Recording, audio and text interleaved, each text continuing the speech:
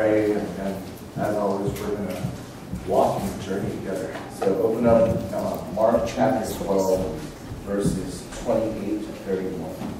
It's going to be up here. I'm going to be reading from the ESV.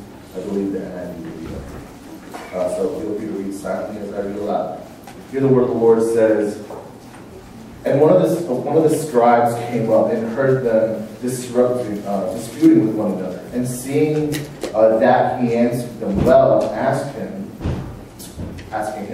asked Jesus, 'Which commandment is the most important of all?' And Jesus answered, 'The most important is, Hear, O Israel, the Lord our God, the Lord is one.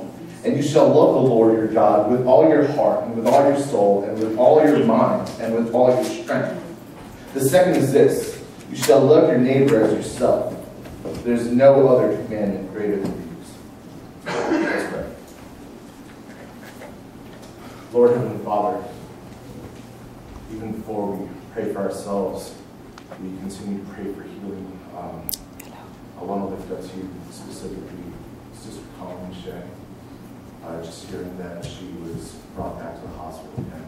We continue to remember that your will is perfect, and even in the fragility of our own lives, we remember that our strength has always been in you.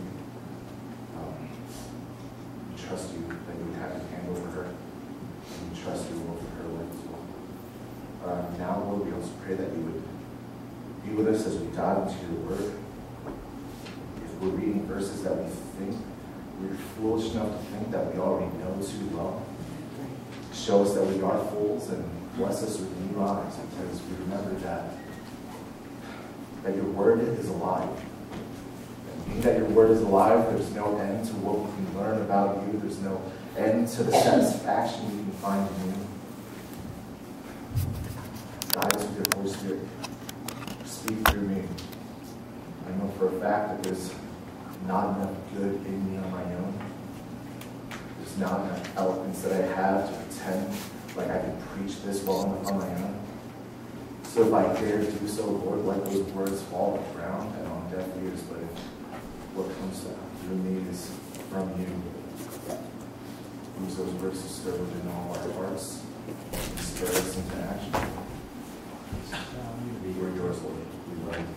All this is in your Son, Jesus. Amen. So a couple of weeks ago, Pastor Sam started this new theme that we've been walking through. We've been going through the 5 purposes of the church, and it's been an awesome ride so far. And so far, we've covered a couple of weeks in terms of the purpose to worship. Pastor Sam really